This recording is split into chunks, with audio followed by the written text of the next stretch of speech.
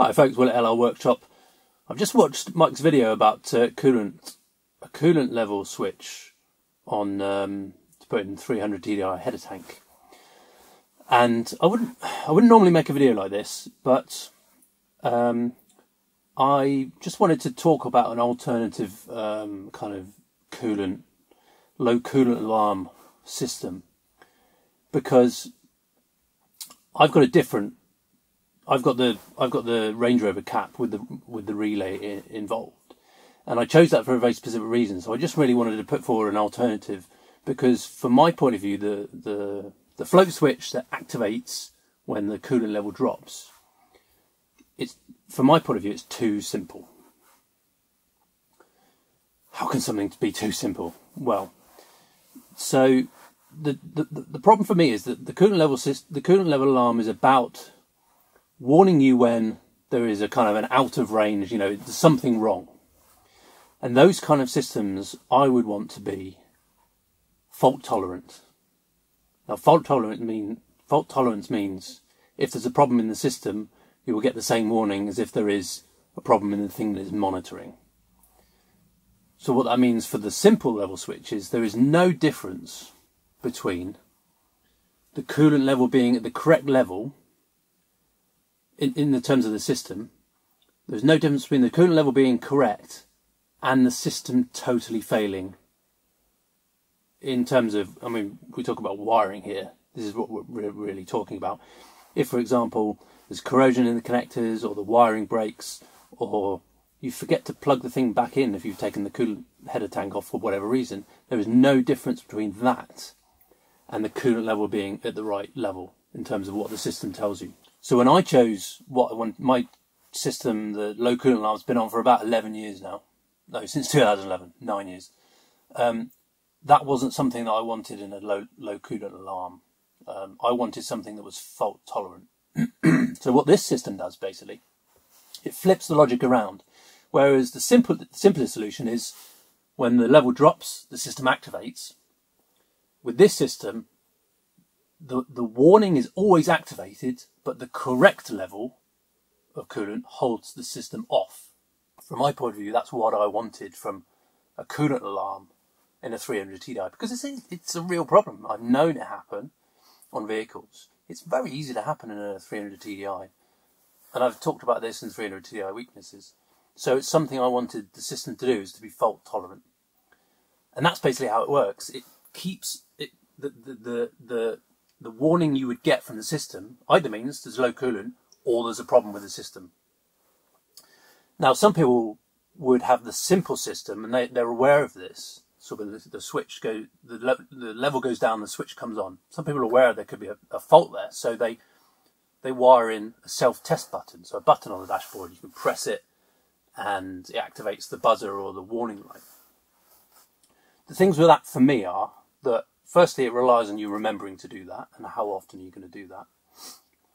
The second thing is, if that's wired up as an alternate power source to the buzzer or the alarm, you're just testing that the buzzer or the light works. You're not testing the whole system. You're bypassing the entire system when you press the buzzer. What this one does with the relay is that the entire system is running, and if any part of the system goes wrong, the warning light comes on, because the warning light always wants to be on. It's just the system activating. The system in its normal state holds the warning light off. So if I forget to put the wiring back on, if I've taken the header tank off, I'll get the warning. If there's a break in the wiring, if there's a bit of a dodgy connection. Now, I get this from my horn quite a lot. The horn stopped working because it's out there in the front of the radiator getting all the salt spray in. There's a corrosion in the connectors, and I have to crimp it down a bit more. It vibrates a bit loose. My horn stopped working, but I know because I use my horn every now and then. If that was going to happen in the low coolant level, it would, because we're talking about, if someone's going to fit a low coolant alarm, they're not really thinking about the next 6 months. You want it to work over the next 5 years.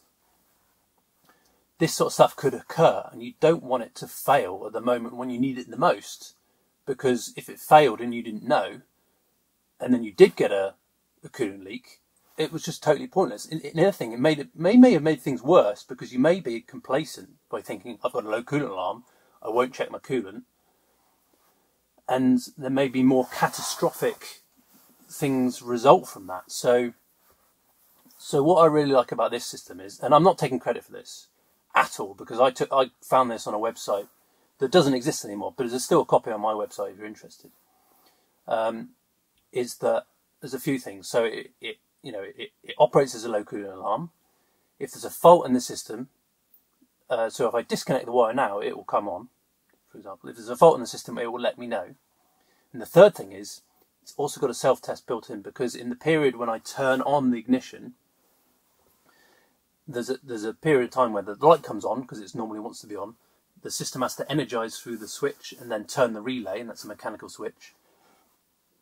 There's a delay there, where basically it shows me the light works, and then the system operating normally turns it off. It's a very bit of a normal, quite a quick flicker, but that's just become normal for me. So the system does what it's supposed to do. It tells me, it comes on when there's a problem, so I can investigate, and I get a self-test every time I turn on the vehicle. For me, that's just amazing. For me, that's the ultimate simplicity. That's exactly what I want from a low coolant warning system. It's got a few more components in there, I'll give you that. You've got to do a bit of soldering, there's a bit of wiring involved, but it's exactly what I want. And I've had this on the vehicle for 9 years, and where it helps is that when my coolant level drops about 1 centimetre over about 6 months, so I can tell when the coolant level is actually starting to get lower, because when I do heavy braking, or I'm going down hills and braking slightly, or the coolant sloshes to the front, and then the thing will switch on and off as the coolant's sloshing forward to backwards. So it's kind of there, and I know it's working.